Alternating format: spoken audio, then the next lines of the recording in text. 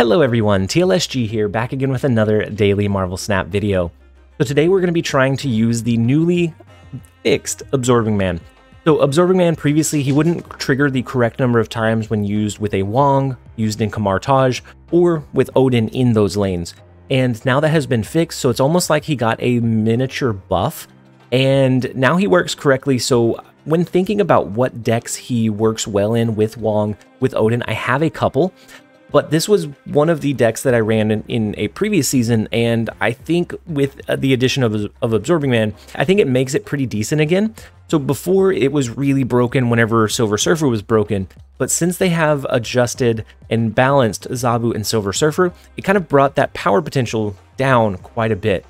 But it still has some incredibly consistent amounts of power that it pushes. It has a pretty high power ceiling, and with Absorbing Man, you can potentially use that in the Wong lane. They could get inverted, you could have some really cheap Wong, Absorbing Man, Mystique, Silver Surfer, Ironheart, or Wolfsbane combos to just push an absurd amount of power for a relatively cheap energy cost. And so a lot of times this deck can win bigger cube games just with Mr. Negative in general. A lot of times you can kind of hide or feign how strong your hand is until that last turn when you really just blitz out all of your power. I think with the Zabu and being able to potentially curve out your Mr. Negative on 3, with the buff to Absorbing Man, you can potentially find a lot more flexibility and a lot more ways to win using this deck. And so the biggest thing with this deck is that it's not reliant on any one particular piece. You don't have to have your Silver Surfer every game. You don't have to have your Zabu, your Mr. Negative, your Absorbing Man every single game to find a way to win. It is meant to be incredibly flexible in how and where you position your power. Now with the Sandman change to 5/5, a lot more people are running him, and that is most of the time, if they ramp into it, going to tank this deck. And so we're going to be utilizing this deck for a couple of games. Overall, my experience with this deck has been incredibly positive, very consistent. So if you want to see more of the deck, definitely check out my Twitch channel. I'm probably live running this or another Absorbing Man deck right now. So follow the link in the description below or go to twitch.tv/TLSG to see a little bit more. All right, first up we have NTFOB. The first location is the Vault, so we're going to have to play there a little bit early. And their Iceman hit our perfect Zabu into Mr. Negative curve, unfortunately. So because of that, I may just play Brood into the Vault instead of playing Zabu this game. The biggest advantage from Zabu is that it allows us to curve out Mr. Negative on 3, and then we, of course, get the reduction in any of our 4-cost cards. After that, wow, what are the chances of that? All right, next up we have Satirical. We're going to try this and try to do a little bit better. I'm going to go ahead and skip on turn 1. We do have Bast, but unless we draw Zabu, then we don't have a turn 2 drop that we would rather play. And so I'd rather hit one more potential target, so the Ironheart is going to get more value now. We're going to go ahead and play Bast into the sewer system. It's not great with it negating the power level that he has, but it's better than playing it into the unknown in some scenarios. And we definitely don't want to play into the Lechugia unless they change it with Reality Stone. So Elysium actually makes their stones free, but it makes our cards cost a lot less as well. So we can set up like a Wong into maybe a Mystique, a White Tiger. We're throwing cards in that we don't actually own. We can set up a Wong. We can set up a Wong into maybe a Mystique. We can do the quadruple trigger of Ironheart, Silver Surfer. Maybe we do a quadruple trigger of Silver Surfer and Absorbing Man. If we draw into both of them, Elysium, I think, helps us quite a bit here. They do play armor into the middle location, so it looks like they're running maybe the Flood version. So like the ongoing deck, the Khazar Zoo style deck, maybe a Spectrum ongoing buff deck. And they snapped after we played Wong, so I'm curious what they are running. I'm hoping they're Wong for snapping. I think I'm going to play Iron Man into Elysium. Next turn we can do Hawk and Brood into the Avengers compound. And then we can set up our last turn play for like a Wolfsbane and Ironheart, get some additional value. They leech us, that's why they snapped. The leech on 4 is so frustratingly good. Well, we'll see. We'll see if there's anything we can do. Luckily, we didn't have Silver Surfer in our hand, so we get some benefit there.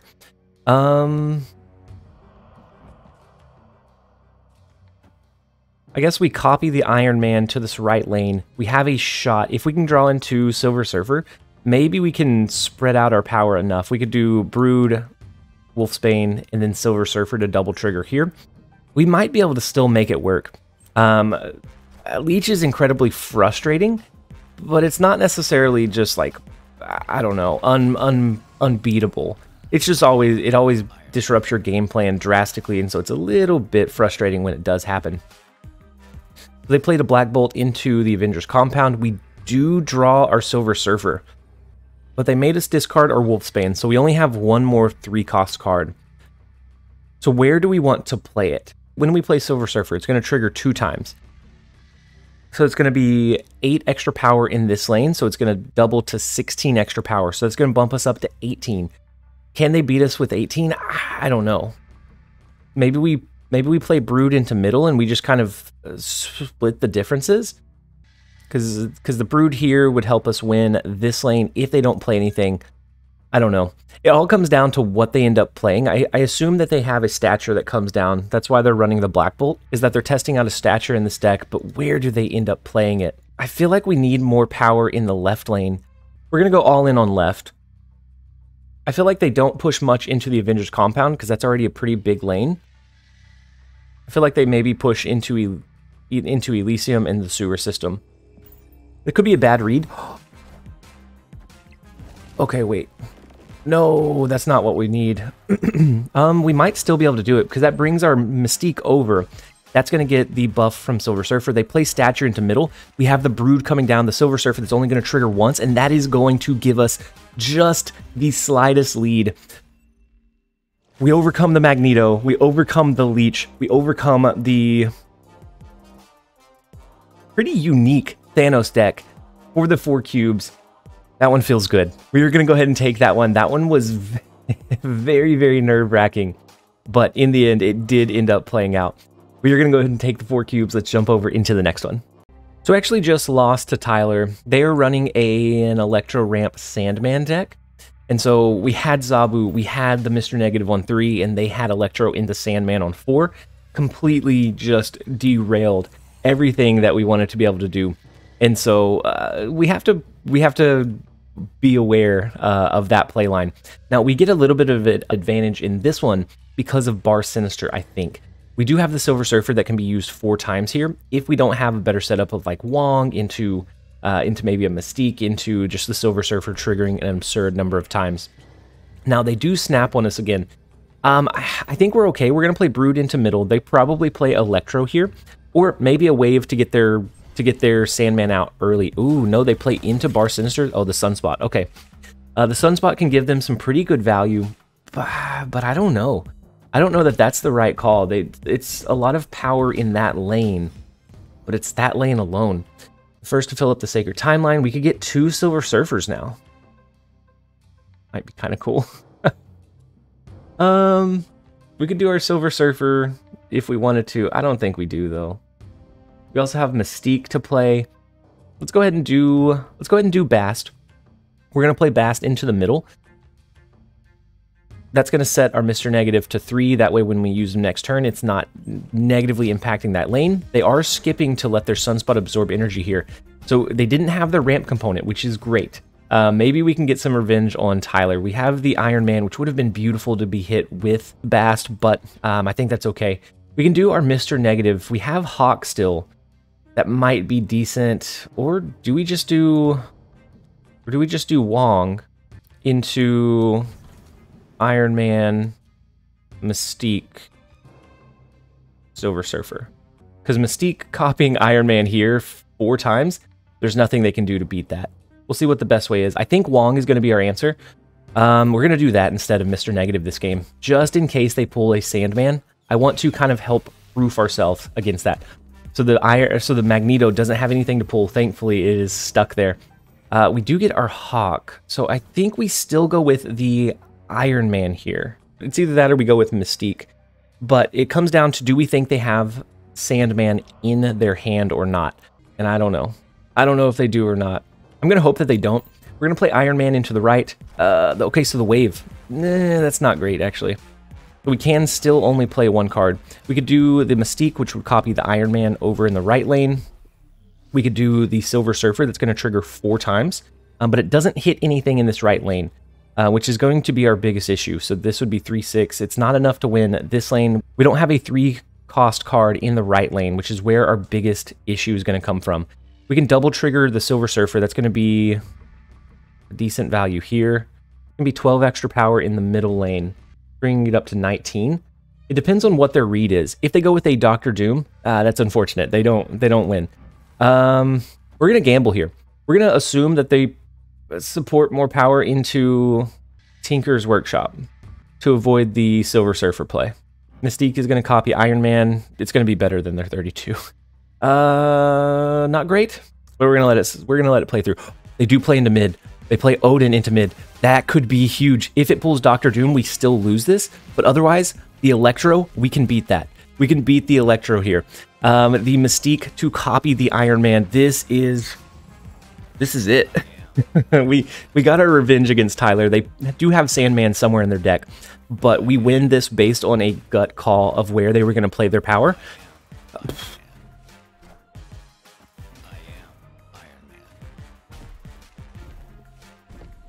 That left lane was close. That left lane was close. Not a comfortable game by any means, but we were able to pull it out. We are going to go ahead and take the 4 cubes. Let's jump over into the next one. All right, next up we have Draco Chaos. And the last time we went up against them, they were running a Thanos Galactus deck. Just off the wall craziness. I don't even know how efficient or good it is. We pull into our Mystique. Oh my gosh, we're having the worst luck this morning. They pull into their Thanos, we pull into our Mystique, which is just awful. That's just never what you want to see. Unfortunate. They play Soulstone into Mojo World. We are going to push to cap out that location with like a Brood. We're not giving up hope just. We have our Wong we can use on 4. Maybe we end up going with an Iron Man into mid on 5. We have the Ironheart and Wolfsbane we can use into the Wong lane. To be able to push a little bit of extra power, I don't know. That's just unfortunate. Now, knowing that they're running a Galactus, I don't think they play into Hala here. I think our opening is to play Wong over into Hala, but it could be a bad read and we could end up losing our Wong. I mean, so they do play 2 cards into mid. They play the Mind Stone, they play Psylocke to ramp up into their Galactus, and a Cloak.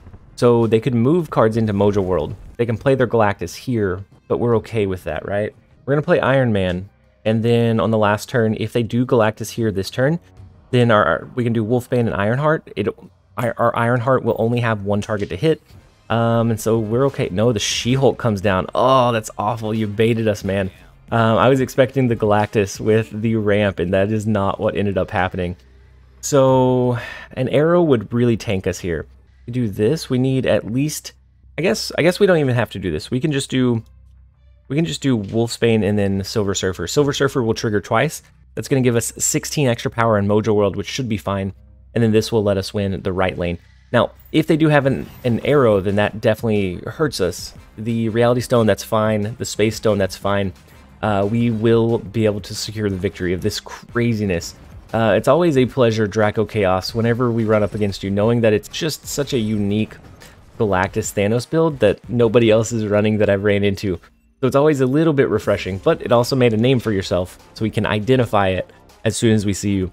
So we are going to take our 2 cubes. All right, next up we have Mathologist Brad, and if you watched the last video, you know that we have a small beef with Brad. They beat us 2 times when we were running a Moon Knight and a Black Bolt in the Stature deck. We discarded their Swarm both times, and so I think they deserve an early snap. We do have our Zabu into Mr. Negative Curve, so if they're running the same deck, they could very easily have switched by now. We do have the Zabu into Mr. Negative, which is great for our inverted cards. We have some really good targets left in our deck in our Ironheart, Mystique, Iron Man, Hawk, Wong, all phenomenal to be inverted. Getting it out that 1 extra turn early is insane as well. We're going to go ahead and play Mr. Negative into Stark Tower. We want to split up the cards that are not 3 cost. That way we can stack some cards that could be benefited from the Silver Surfer wherever possible. So they play an Angela, so they may not be running their discard deck anymore. Maybe it was just enough to taunt and tease us, and then they abandoned it. since we have Silver Surfer already, I'm going to go ahead and cap out the Stark Tower lane. I'm a little bit less concerned there than I would be otherwise. We have the Silver Surfer that can trigger once. We have the Ironheart to help buff it up potentially. And so if we end up getting a Wong, we can double trigger the Silver Surfer, push quite a bit of extra power into Stark Tower. Otherwise, we would definitely be on the fence about capping it out this early. But I think since we can push power there several different ways moving forward, I think we should be fine. We do play the Bast. Ooh, we get our Absorbing Man, which is beautiful. All of the cards left in our deck, though, are 0 cost, 0 cost, 0 cost now that they've been inverted. Or at most 2 cost with the Wong. 3, 4, 5. If we get Wong, we could do Wong and Silver Surfer, or Silver Surfer and Absorbing Man, but not both. Or we could do something kind of cheeky. We could do Ironheart into Absorbing Man into Wolfsbane. We can push a lot of power to the left, a lot of power across the board, and then we have our Silver Surfer. So if we draw our Wong, then we can do Wong and Silver Surfer. And we have the 3 cost cards in the left and middle to buff up as well. And so they are running a Khazar Zoo Flood deck. We know that we're not going to discard their Swarm anymore. They probably have, I would assume they maybe have a Dracula somewhere in their deck if they're wanting to get their Infinite or cheat their Infinite out onto the board rather early. And so we're going to see if maybe we can combat that. Now, holding the Ironheart for a potential Wong may have been a better play. I don't know. I guess we'll see depending on, yeah, with the Wong coming in. Oh, with the Zabu, it becomes 1 cost. So we could have done, oh, man, we could have done Wong, Silver Surfer, and Absorbing Man. I forgot about the reduction from Zabu. Oh, unfortunate. We are going to get the double trigger of the Silver Surfer, which is decent. We buff this lane up quite a bit, this lane up a decent amount, but they can move their Nightcrawler, so they could potentially outpower us here. This right lane is not going to get much value at all. Ooh, so they play their Bishop in the right lane. I think we're beaten there. As the Silver Surfer comes down, it buffs up their Angela a bit, but I think we still outpower it with oh wait, why are we stressing about it? We have so much power that we're going to push in the Brood from the double trigger of Silver Surfer here. A lot of it was kind of helped along with the Absorbing Man. We could have done an insane last turn with the Ironheart, with the Absorbing Man, with the Wong, the Silver Surfer. But we will take the 4 cubes anyways. That one feels good. We came back over the Brad himself that beat us down in the last video. All right, next up we have 9. The first location is the Baxter building. So we're going to be able to... So if we can win that one, we get extra power across the board. We do have Bast into Zabu into Mr. Negative. But we don't know what... I mean... We do know what 9 is running. And I actually think we're okay with this. We'll go ahead and do it.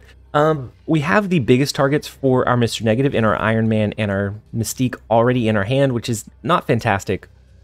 But with having the Bast, the Zabu, the Mr. Negative, we get value out of all of those cards. And so we can kind of spread our power across the board. We have the inverted cards that will come in. So maybe we get an inverted Absorbing Man and Silver Surfer and Wong, and we can make use of it that way. The Raft could be interesting. We can do Mr. Negative this turn. Next turn, we can do Brood to finish capping it out. So it depends on if they decide to flood it or not. If they decide to flood it, we might not be able to keep pace. But otherwise, we might be able to get the free Raft resource. We can buff that lane up further later on in the game. So they play their Mind Stone and their Soul Stone in Baxter building. So cards like Iron Man are going to be less impactful because it's going to double up on that negative effect from the Soul Stone. So they do play a couple of cards into the Raft, unfortunately. Okay, so they changed the Raft into the Hub, and it gives us Rocket Raccoon. Not something we necessarily needed. Okay, so we do get Wong here. Ooh, and Wong becomes a 1-cost card, which is great. Is it ever Wong to do this? They could do Leech here. So I think we want to get our Wong out of our hand. Same thing with Brood. We don't have Silver Surfer. We don't have Absorbing Man or Ironheart, Hawk. So we have some really good resources and extra power left in our deck. So if they do Leech because of the Time Stone here, I think we're okay. It does hurt because these 2 cards are massive behemoths. But it... Okay, so the Devil Dino comes down.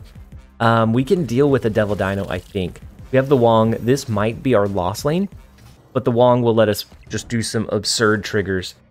We can either copy Wong, we could play our Iron Man into this lane potentially, but that is doubly impacted by the Soul Stone. We're going to play our Mystique to copy Wong. We're going to hope that we top deck into maybe Silver Surfer. We could do Silver Surfer and the last card here, hoping that Iron Man pulls in that... Oh, that's rough. That is rough. We get a really big Rocket Raccoon, but that's not what we wanted. We don't want the Rocket Raccoon. It's going to trigger, what, 4 times? What is this absurdity? Oh, no. Okay, well. That's the biggest Rocket Raccoon I've ever seen. Oh, and we get the unfortunate... Oh, Killmonger comes down. So it does clear up space in the left lane. Absorbing Man copies the Rocket Raccoon, unfortunately. And we get the Wolfsbane. Not the worst thing. We could play Iron Man into middle. Wolfsbane is going to trigger 4 times, so I don't know. I don't know. We could very easily lose this one, but we're gonna see it play out just because of what are these? Like, they got the Killmonger from the hub. They had a 1 out of 6 chance of pulling into it, and they did to clear us up this space in this lane. So yeah, we're gonna see if we can do it some justice.